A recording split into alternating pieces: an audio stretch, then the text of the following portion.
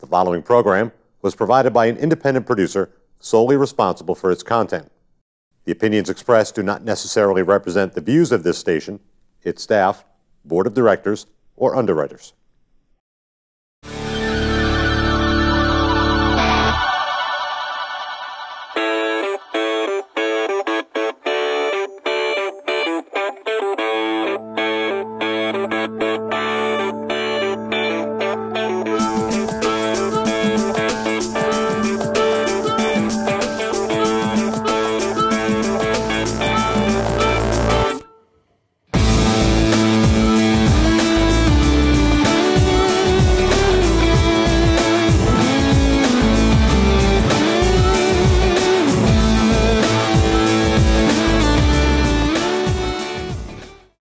Welcome to another episode of Speaking with the Senator. I'm Senator Kevin Avard, representing District 12 here in New Hampshire. And today we're going to be talking about energy again. And we previously had a few people from the PUC. We had Dawn Crease from the Consumer Advocate and a few other people that talked about the RPS. And so now we have another perspective here today. And we have invited Marc Brown from the New England Ratepayers Association. You're actually the president of that, right, Marc? Yes, sir. Welcome to the show. Thank you. Thanks for having me, Senator. Appreciate you coming on the show. Energy. You know, Right. Before, not 2 minutes into our conversation, I'm telling you how much I don't know about energy because it seems to be such a moving target, and there's so many interests and there's so many perspectives. You were there on some of our meetings with study committees on transmission, distribution, generation, Yep. RPS.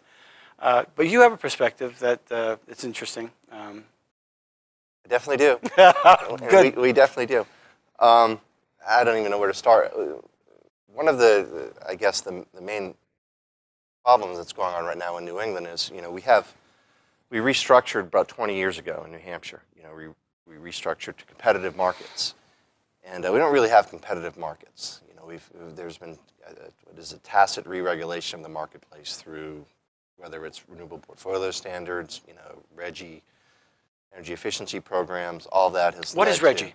RGGI is the Regional Greenhouse Gas Initiative. It's essentially it's a cap and trade system, but it's essentially a tax on carbon dioxide emissions from fossil fuel generators. Now, The cost of RGGI is already built into the rates, correct?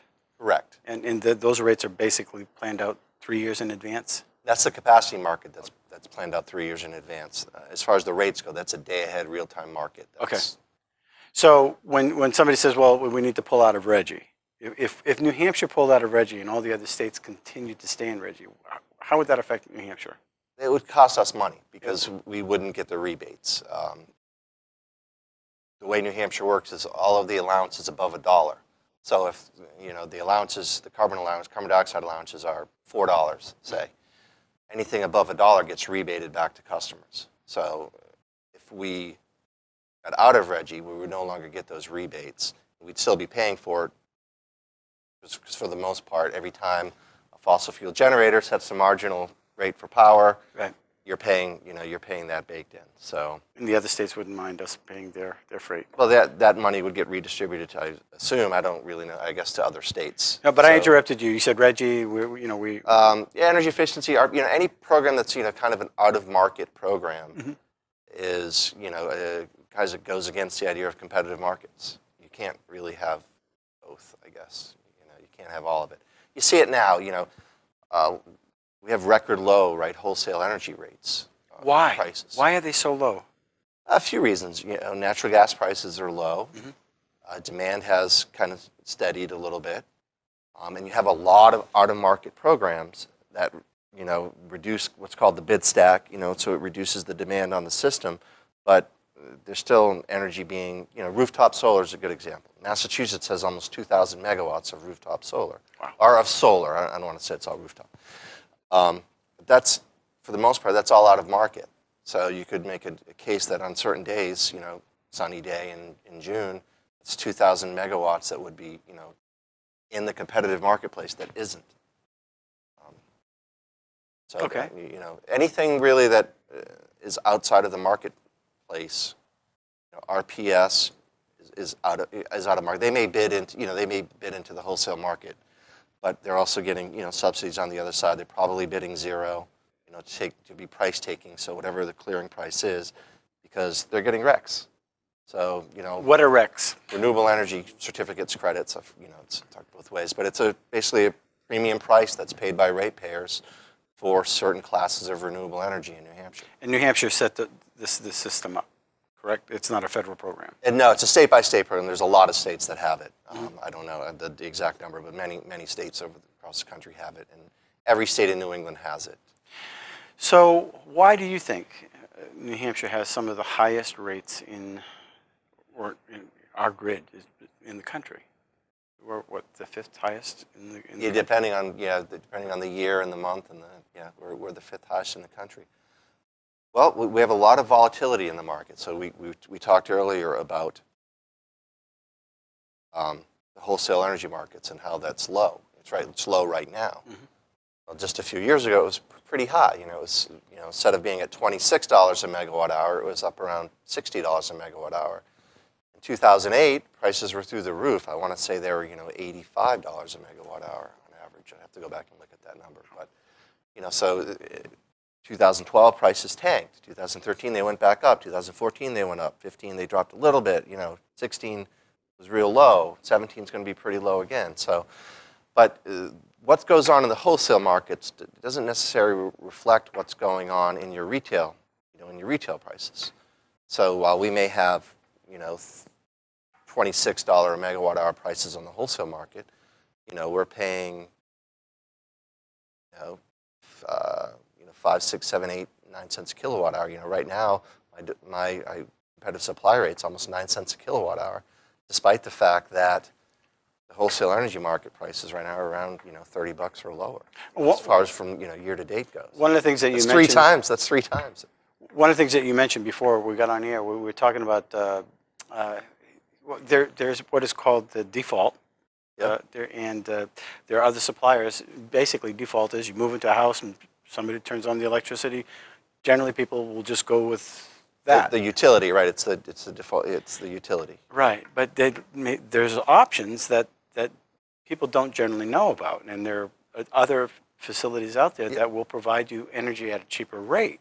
They're called competitive suppliers, and you can go to the PUC website, the New Hampshire PUC website, and it has a link there where it will list all the competitive suppliers for you to choose from and the different rates and plans that they have. And you can take some credit for that. Yeah, we could take some credit for the construction of the website, and we made sure that there's notification now. What was happening for a while is competitive suppliers were, at the end of a contract, they were switching to this variable rate, and a lot of times they were jacking up the rates kind of through the roof. It was really prevalent in Connecticut. Some of the competitive suppliers in Connecticut were going kind of nuts. All right. So you might have signed a contract, say for 10 cents a kilowatt hour for a year, and then the next thing you know, contract ends. You're not really notified because they weren't really, a process in place. Next thing you know, you're paying, 25 cents. Yikes. Kilowatt hour. So we had people calling us from Connecticut saying their power bills went from $200 to $1,000. Do you represent all? We're all throughout New England. New England. Okay, I thought you were just. I'm based in New Hampshire, so you only have so much bandwidth. So sure. So I hear from we went to a BIA event not too long ago, and we had a manufacturer that was talking, and he's saying, look, I can go to Georgia or I can go to another state, and they're calling me. They want me down there, but I love New Hampshire. But for me to continue, I've got to lower my energy costs. And I mean, he looked square at me, and I'm thinking, oh, I'm doing what I can, right? But it's very serious. That if you're going to run a manufacturing organization, a business, if energy is one of the higher parts of your decision making, if it's half the price in another state and the labor is cheaper, and if they got the people, New Hampshire's going to be hurting. So, what do you say is the solution? How do we get there from here? Well, you have to do what you can to lower. There's only so many things as a legislator that you can do. We're part of a regional energy market, right? So, we're to some extent subject to the whims and wants of others. But what can the feds do? what can the feds do? I don't think we want the Fed setting energy policy for all of us. But they do have some influence on some of our on transmission. And natural gas, interstate pipelines, transmission pipelines for natural gas. They're FERC, Federal Energy Regulatory Commission, generally oversees all of that sort of stuff. But that, it's a regulatory body. They work kind of, I don't want to say hand in hand with ISO, but ISO New England, independent system operator. They kind of manage our grid. They kind of basically run by, market proposals and what ISO wants to do from a market perspective, and FERC pretty much has to approve it. Right. So that's kind of how actually visited it. It's a pretty interesting facility. ISO? Yeah. Over in Holyoke? Yeah. I've driven by it. Been inside. It was kind of cool. You had to go through all kinds of security. We also did a tour at the nuclear power plant, which was interesting. A lot of history there. With that. If we had 2 towers, and better than having one. Obviously, we have some power plants that are being or have basically gone by the wayside now. Power plants. So. And that's one of the things that I think we need to be concerned about is, when we talk about low wholesale power prices, right? We talk about market competition, and we talk about merchant generators, like Seabrook, which is obviously a very large, 1,290 megawatts. It's base load power. It runs 24/7. You can depend on it. It refuels every 18 months. But other than that, it's running 24/7. That's it. And I'm not sure Seabrook can survive, at $26 a megawatt hour. They according to them, they're doing the best that they can. They're surviving, but it's not. They're not making a killing. And you've seen it. Vermont Yankee closed a few years ago in Vermont, and from an emissions perspective, carbon dioxide emissions went up 7%. After Vermont Yankee closed. Pilgrim in Massachusetts, the nuke plant in Plymouth, is going to be closing in 2019, and there's another baseload 24/7 generator that's going to be leaving the marketplace. Basically, all we've had replacing, these units from the capacity market perspective is natural gas peaking units, so maybe some load following natural gas units, and maybe some renewables. But we're not getting, I think footprint. There's a 700 megawatt natural gas plant in Salem, Mass. I think that was the last baseload generator really to clear the capacity market. So would the Northern Pass be a baseload type of? Yeah, Northern Pass is a baseload generator. And it's clean energy. It's clean and it's baseload. It's there when you need it. Right. Which is, from our perspective, important. There was another merchant proposal, or people were talking about. It was actually a wind farm from Maine, I guess. They were talking about that would be able to provide a certain degree of baseload too. But wind seems to be intimate. Wind cannot provide baseload power. That's absolutely not even close to true. It was sold that way. Terrestrial wind is probably, in New England, probably in the area of 25 to 30%, what's called the capacity factor. I think they were going to add some hydro with that, though, as well. So but it's hydro. Yeah, that's what's firm. But here's the thing. So you're saying, whoever it was, I don't know which transmission company it was, but they're saying they're going to provide wind power with firm hydro. Well, okay. So your hydro's pretty much always there. So what are you doing with the wind power? You're going to shut off your hydro when the wind's running, when the wind's blowing. You're going to, dam it up and then release it. It's not pump storage. You can't do that. So why are so many people against the Northern Pass then? What is the problem? What is it? Is it an extra 100 feet of line going through the mountains, or widening the corridor? People don't want to see transmission towers. That's really what it comes down to. There are opponents of it that are out there, who are worried about damming, arboreal forests and all that sort of stuff. And there's also people that don't like the idea of, it's a large project. It's going to probably take away from solar and wind. So some of it's an ideological thing, but for some of it, they just don't want to see transmission towers. There's another complaint. Well, that it's just one big extension cord coming from Canada to Massachusetts. Yeah, the grid doesn't work that way. Electrons don't know where they're going to or from. Right. they just follow the path of least resistance. So that would be going on a transmission line. That's a transmission line, but it would connect, to the grid. Correct. And one of the things that I understand is there are about maybe $5 billion of new transmission charges coming our way in the future. I don't know. That's my understanding. But is that from a reliability standpoint, or is that from, it'll take millions of dollars to connect billions of dollars, to connect transmission lines to northern Maine to bring in wind power from northern Maine. So is that what we're talking about? No, well, the positive part of this is that Massachusetts will pay for these lines, and we will not have to. That's New Hampshire will benefit from Northern Pass.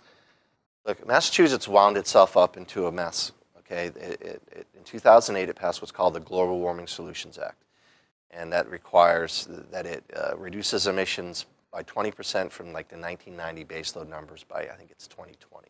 And then it has to reduce by 80% by 2050 or something like that. And that's driving up their costs. And well, it's not only driving up their costs, but it's putting them in a predicament where that's a mandate. Like their Supreme Judicial Court came down and said, no, that's not just a guideline. You have to do this. So that's why you have this clean energy RFP that a lot of people are upset about, and some people are bidding into Northern Pass, and some of the other hydro projects are bidding into that. So we think, look, the best thing is for Massachusetts to choose the project that's going to lower cost the most. My guess is that project's going to be the one that doesn't have an intermittent, isn't intermittent, and that sort of thing. So there's some people that say that we basically are an exporter of energy here in New Hampshire. I'm hearing that from people, and many people are saying, well, why can't we just keep our own energy and get out of the grid? We could. We would have to re-regulate our utilities. They would have to go out and either build generation or through bilateral contracts, pure power. There's some people that think that might not be a bad thing, but I think, look, if you were to do that, you would have to get rid of all the other programs, in order for it to be cost effective. You couldn't have RPS and systems benefit charges and all this stuff. I'm not saying you get rid of low-income programs. Low-income programs can probably be provided through another mechanism, either taxes or, low-income people need help and they deserve it. But all the other stuff, you'd have to make a decision. You can't have it. You can't have it all. You can't have support renewable, all the renewables, all the subsidies that go along with them, and then get low prices. The likelihood of that happening, though, is pretty. It's probably it's very highly unlikely. Yeah, I think. And I'm not advocating for it. I'm just saying that there's some, look, we're seeing results in the wholesale energy markets from competition. What we're not seeing is that translating that into our bills at home and in the business. And the reason for that specifically is because of the renewables, or it's not just renewables. We don't have, one of the problems we have is, even though we do have low wholesale prices, in 2016, 2017 they've been relatively low. Again, like I told you earlier, 2015, 2014, winter of 2013, they weren't. They were very high because we don't have adequate pipelines, capacity to meet demand in the wintertime. Wintertime, when it's cold, it's local distribution companies which provide heat, natural gas heat to your home. They're the ones that have all the contracts for natural gas. There's very few natural gas generators that subscribe to what's called firm capacity, basically saying, hey, I'm going to take X amount of gas, every day. So when it's cold, all those local distribution companies, they own the gas. They're providing it to natural gas customers for home heating fuel, and then whatever's left over goes to the generators to produce power. Well, we've seen natural gas prices. Right now, the price of natural gas is probably $4 an MMBTU right now. And we've seen it go up to, I think it was $40, $50 an MMBTU a few winters ago. Electricity prices spiked to $2,000, and they held at, $200 a megawatt hour for a pretty good period of time. And we had months where I want to say $150, $160 a megawatt hour was what we paid for power. So there's that part of it too. You know, that's where the volatility comes in. And if you're a business that's seasonal, and you're on the real time, you're on real time pricing, and you're purchasing that power in the wintertime, it hurts. So I asked Senator Bradley, so what's the silver bullet? There is none. And that's exactly what he said. And that's what everybody wants, right? You hear the opponents in Northern Pass say, well, it's only going to lower electricity rates by a few pennies, a few dollars, whatever it is. Lower is better. You can't come in here with one project that suddenly, I guess, and there are a lot of pieces to this puzzle. It's going to cut your electricity bill in half. There's a lot to it. Mm-hmm. It would provide certain jobs in certain areas. I know Franklin would benefit with jobs as far as if the Northern Pass came through. We tend to look at things as, will they lower rates or will they raise rates? Right. It's pretty black and white. That's what your focus is. Yeah. And jobs generally will come from that. Like you said, you had a manufacturer talk to you about higher electricity rates. For any business owner, there's a tipping point. Okay? Right. It doesn't matter what it is. There's no one thing, right? It's not just energy costs. It's not just labor costs. It's not just healthcare costs. It's not just taxes. It's all of those things combined. And once it tips the scales the wrong way, they either go out of business or they're out of here. Right. Right. Well, so far we haven't had everything's been pretty mild right now. So keep the warm weather coming. Right. Yeah. Well, I don't think we can depend on warm weather. No, I know that. Forever. So, how would you suggest people? What can average citizens do to lower their costs? I mean, well, you should look at you should do your homework, look for competitive supply options, see what's out there, and you should advocate for policies that will reduce your costs. One of the funny things is you hear about renewable energy. Right? You talk to an aggregator, someone who goes out and resells power to people. They'll tell you people aren't buying green energy. They're buying the least expensive power they can get. Mm-hmm. So when you hear how people support green energy, of course everybody does. Everybody likes renewable energy, but nobody wants to pay more for it. When it's cost effective, that's what people will choose. But people aren't going out paying more for green energy. There's obviously some people that do, but right.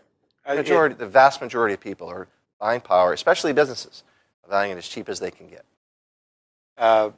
So we had Don Kreese on here, and we talked a little bit about negawatts.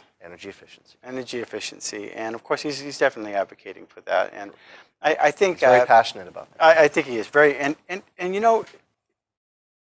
there's got to be a level of, well, yeah, we can save energy, we can be more efficient. Nobody can disagree with that. I think it's hard to, but where is that tipping point where if you go too energy efficient, and will that drive up costs? Or he's saying that the more that you invest in energy efficiency, you're basically you're saving 3 cents for every cent that's invested is what you hear. Right. And that might be true for the person that's receiving the investment and the subsidy. But there's really no evidence that shows that. Okay. In real, when you do the math, not modeled, economic models can show a lot of things. All you have to do is jigger the inputs and you get different outputs. But when you look at what we've spent in the past on energy efficiency, it doesn't really lower costs for everybody. It lowers costs for the individual benefiting. You're raising costs. The systems benefit charge going up.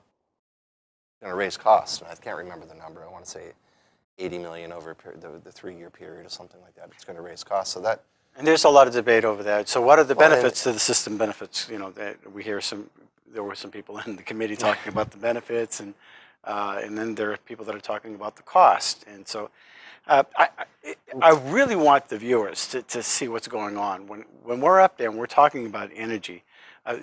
There's passion. On all sides of these issues, and you have to sift through that.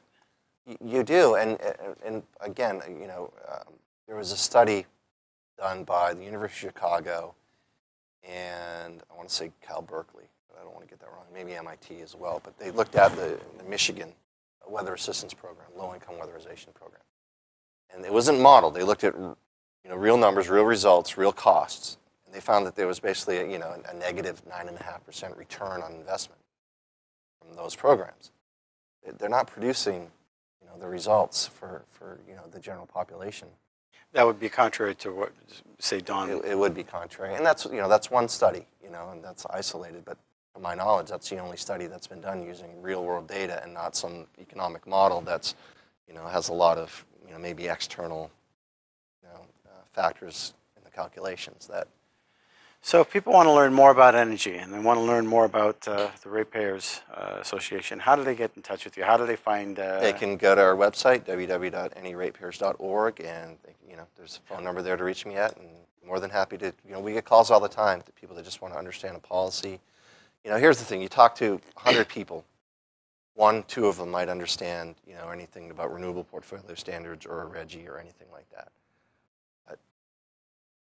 So you can guide people as to what's going on as far as policy is concerned. You talk to municipalities at all? Do you engage with them? Yep, we do. Yeah, and what does a typical conversation go like? Well, here's you'll hear a municipality say, well, we want to put solar. A lot of times it's we want to put solar here or something like that. And the truth is, look, that's great. For that municipality, it's probably going to work out. They get a lot of whether it's renewable energy fund credits or they're able to net meter it. That sort of thing, and net metering is when you sell the power back, back into the at a retail rate. At a retail rate, it's retail minus 75% of default right now. So, of distribution charges, the recent ruling by the PUC basically cut the distribution charge by 75%, which is roughly 3 cents. And that's called a tariff. That's part of the net metering tariff. Okay. Right. But so for them it's economic, but they have to realize everybody else is paying for that. Everybody else is paying through renewable energy credits for that, or through the renewable energy fund, or through tax. And that's tax cost credits shifting. Or tax, and that's where the cost shifting comes in. And would you support a policy that would not allow the cost shifting? Yeah, we would.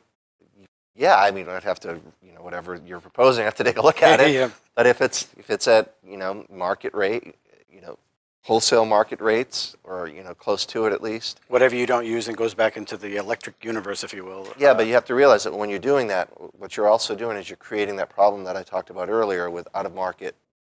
Right. And you're artificially suppressing the wholesale market prices. So look, I think, Senator, what it comes down to is we have to decide what we want to do. Right.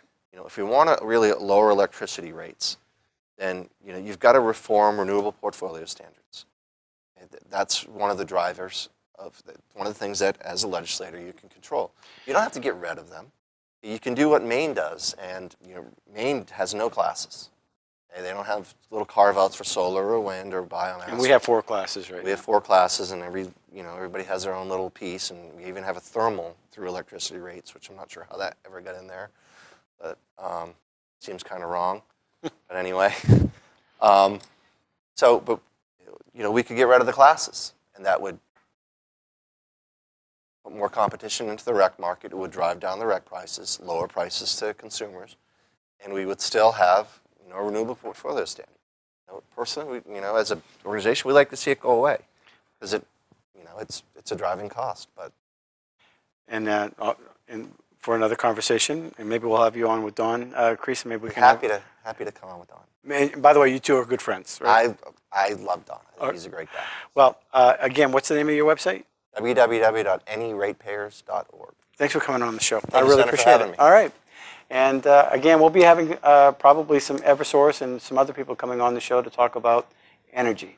It's important, and it's important for you folks to understand some of the conversations that are going on from all perspectives. So until next week, thanks for watching Speaking with the Senator.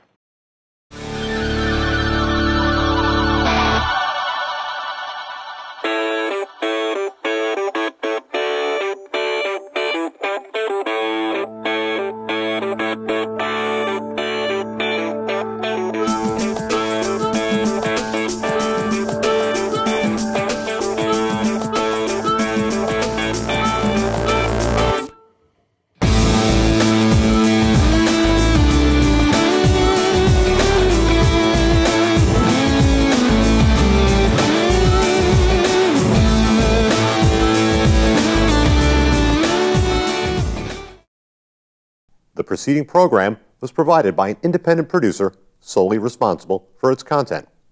The opinions expressed do not necessarily represent the views of this station, its staff, board of directors, or underwriters.